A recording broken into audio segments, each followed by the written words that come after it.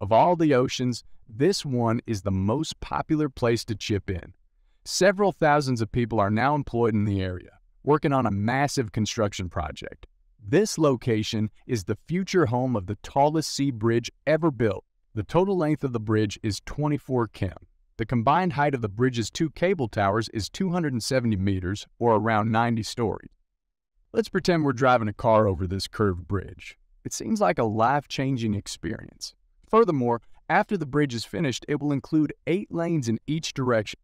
It will be 6 lanes total, which is 2 more than the existing Jamaica Bridge in Hong Kong.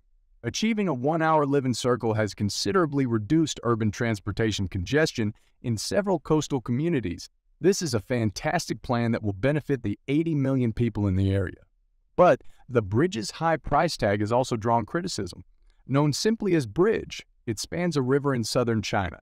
In 2020, 4 AD, China will have finished its biggest ever super project. The cost to build the bridge is around $5.08 billion. The construction of the facility was funded by federal grants and loans. It functions by imposing steep penalties for early debt repayment. The Chinese government plans to open the bridge to the public in 2020. To promote economic growth in all 7 coastal cities, the plan calls for strengthening linkages between them. The bridge opened to traffic in 1992. A 6-lane bidirectional Highway B runs along the bridge deck. The bridge is the most lucrative road in the country, bringing in as much as $200 million annually from high-speed toll. Nonetheless, the bridge is scheduled for decommissioning in 2019. Historically, this coastal city's lack of a bridge over the water meant that its automobiles had to go to nearby urban centers for transportation. The daily traffic volume of the bridge via the IN 2018 surpassed 200,000 automobiles, which is an awful number. The bridge often becomes congested with holiday traffic. As a comparison, think of the busiest highway in the United States, and you have the current traffic situation. The driver is exhausted since it travels less than a kilometer in 5 hours. Yet you should know that China will ultimately pay back the debt with high-speed tolls after it constructs a sea bridge. According to online reports, after the expressway segment is finished, a high-speed toll of $15 every pass will be paid, with a round trip to costing a total of $30 per day. Monthly toll payments totaling $1,000 will be made. I believe this to be the most costly toll anywhere in the world. The vast majority of people would find it intolerable. People in the United States and Europe, for instance, may use the vast majority of the continent's highway system without paying any tolls. That this is occurring in China is, well, obvious. This is how they make money. Yet people tend to complain about the tolls. In reference to this issue, without providing a direct answer, the administration merely said that after the bridge is built, regular people's travel expenses would be reduced at no cost to the government. Well, time to check out the bridge construction process. Many Western engineers consider this bridge to be difficult to build due to the area's unique maritime environment, which is why work on the project started 2 decades ago. Nonetheless, even with the most modern bridge building equipment, significant challenges remain.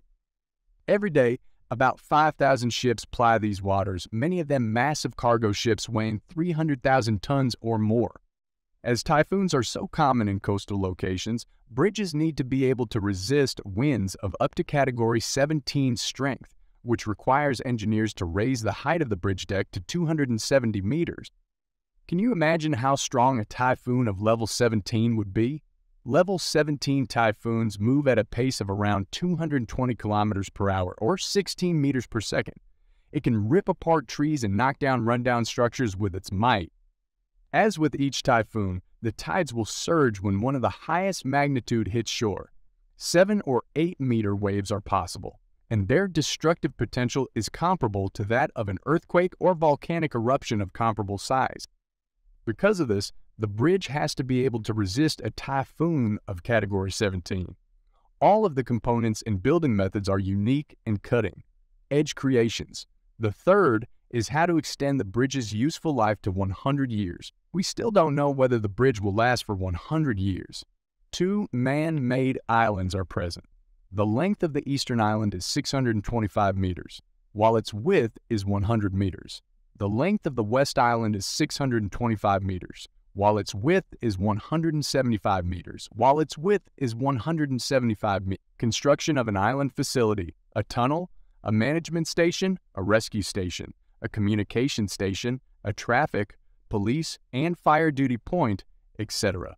Mostly, the island's structures consist of the main building, wind tower, helipad, and other similar features. The region is a nautical waterway. Thus, a rescue pier capable of docking rescue vessels weighing up to 200 tons was constructed on one side of the artificial island. In 2016, work began on the bridge's construction. Once finished, many routes between cities will cut travel time in half, from 3 hours to only 30 minutes.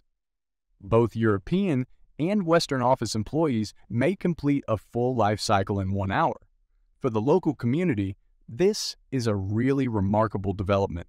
For those familiar with Shenzhen, the desire to cross the bridge should come as no surprise. 50 years ago, it was a sleepy fishing hamlet, but by 2022, it had risen to the status of first-tier city and had become one of China's major financial hubs. It's predicted that the GDP will hit $485 billion, but that rise in housing costs will dampen the celebration.